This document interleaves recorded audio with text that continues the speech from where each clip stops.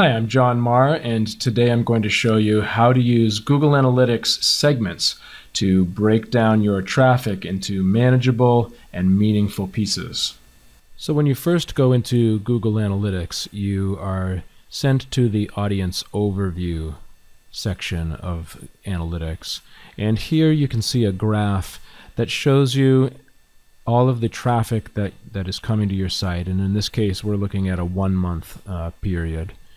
And that traffic is laid out on this graph by day, and then below it I can see the chart that shows the number of sessions, the number of unique users, the number of page views, pages per session, the average session duration, and the bounce rate, and the percentage of new sessions for this traffic here.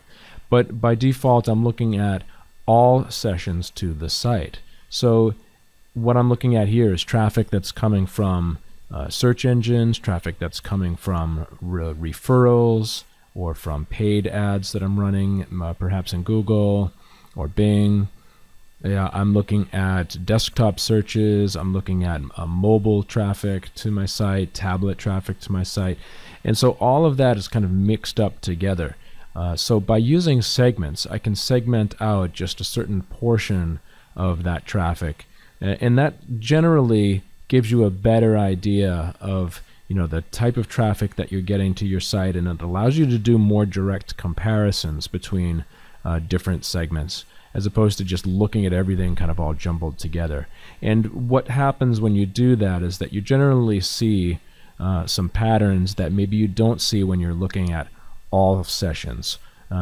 Maybe you're having some problems with your website and the way that it looks in mobile. Well, by looking at just the mobile traffic, or by comparing desktop sessions to mobile sessions, you might be able to see some differences in the way that people are using your site. Maybe you have a much higher bounce rate on your mobile visits than you do on your desktop visits, and that might be a sign that you have to take a look at your mobile website and do more optimization and more fixing of some usability things on your mobile site. So let's take a look at how that works. As I said before, by default you're just looking at all sessions.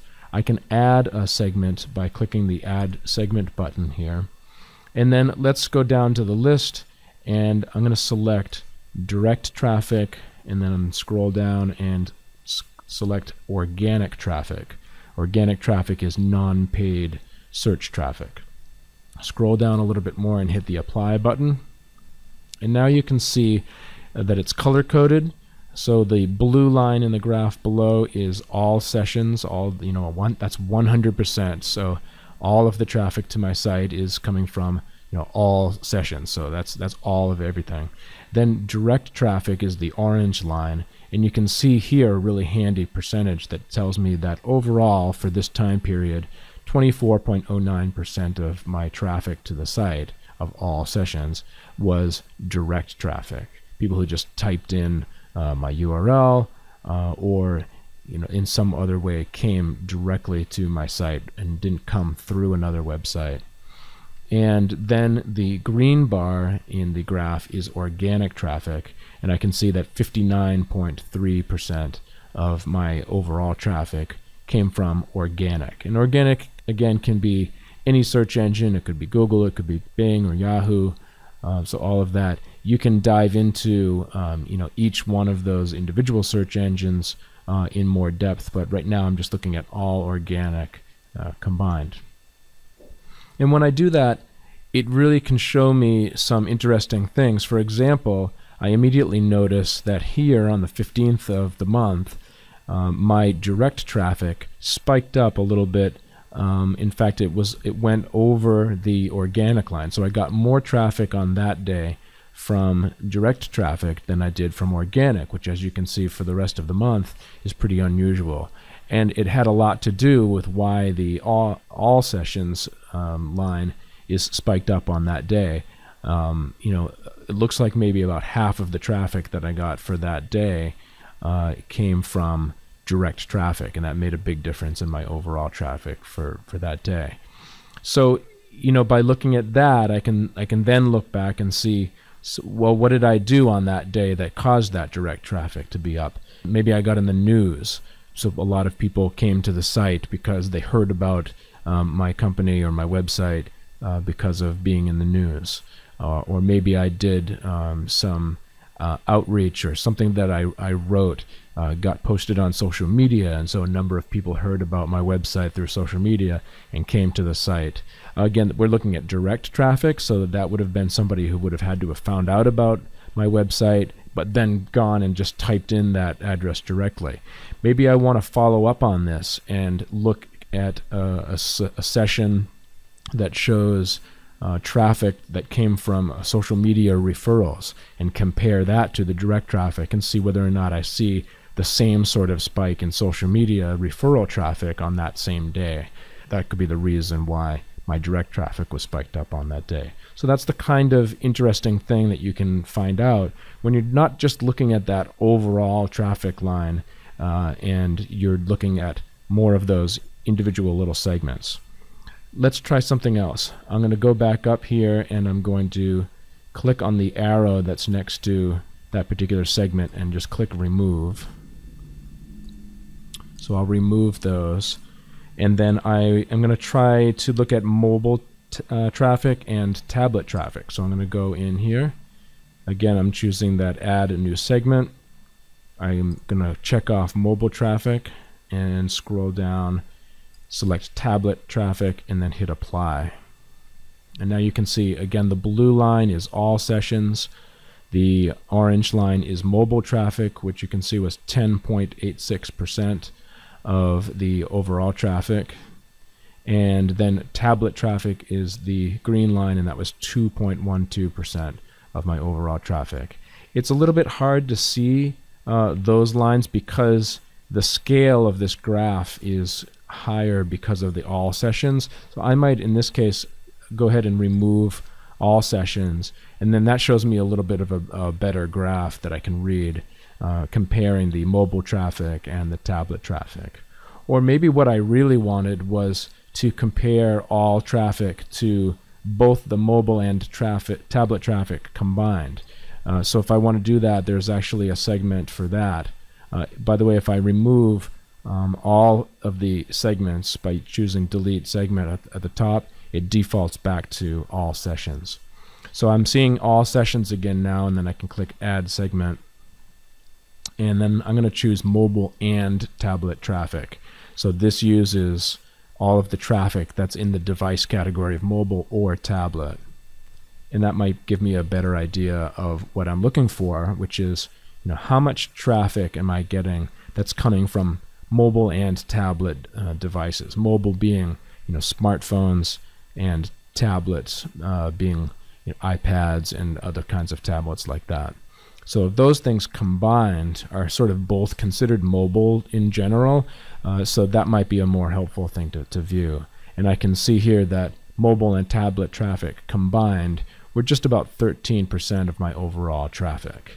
Now this particular website is sort of a B2B business website, so a lot of the people who come to this website come from a work computer, which is why the mobile and tablet traffic is on the lower side. If this was an e-commerce site, for example, I would expect that mobile and tablet traffic would be much, much higher.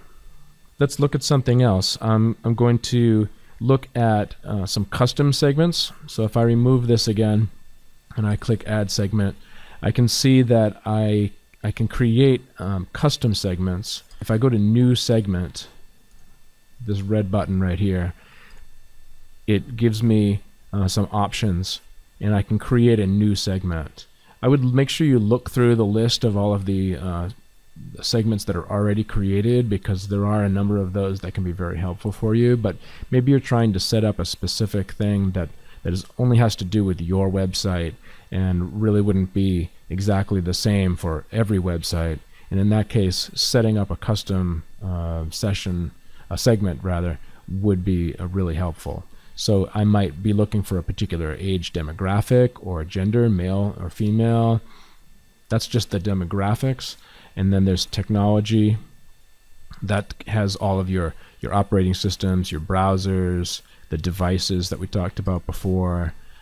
This is behavior. So if you wanted to be looking at only people who have come to my website and it's been a certain number of days since the last time that they came, you can do that here. If I only want to see people who have a session duration, over 2 minutes, and look and see what kind of, how many visits I'm getting like that, that can be really helpful. This is the date of the first session. Traffic sources. You can look at just people who came from a certain campaign, or just from Google, or just from Bing, people who came with a certain keyword, etc. And then here under conditions, I can have a lot of different things that you'll recognize a lot of these from over on the left side of Google Analytics. So I can do any number of different things that have to do with behavior, e-commerce tracking, types of users, behavior, people who came, who had goal conversions, maybe of certain goals that I have set up, and I only want to look at the traffic that had a goal conversion with a certain goal that I've created. Let me show you a couple that I've created here in this particular site. If I go back again to add segment, I'm going to discard my changes here. I can go to the custom. I've set up a segment here that is blog pages, and I'll show you what this looks like. If I go into edit, this is a condition, and I've chosen that I want to look at the page, and the page contains /blog/. So what this is going to do is show me only the visits that came to the blog section of my site, and I want to be able to compare that to my overall traffic. So by doing that, I'll go back up here again, discard changes. I'm going to go up here and go to custom, and then choose blog pages. Scroll down, click apply, and now I can see that I have my overall sessions in blue and just the blog pages, just visits, sessions that also visited my blog, which is 29.96% of my visits overall, my sessions. And in looking at that, I can see that certainly the blog follows along with the all sessions in terms of so the blog is really helping to drive a certain amount of traffic to my site. And then if I scroll down, I can see that in fact visits to my site that included the blog were on average 2 minutes and 45 seconds compared to my overall average duration, which is 1 minute and 59 seconds. So people who came to my blog tended to stay about 46 seconds longer than if they did not visit the blog. So that can be kudos for me, that when people make it to the blog, they're more engaged, and that's great. Or I can look at that and say, well, maybe I need to do a little bit of work on my regular website pages to make them more engaging for my users. So that's the kind of information that you can gather by looking at Google Analytics segments. I hope that this was helpful, and if you need any more information, definitely comment on the blog, and thanks for listening.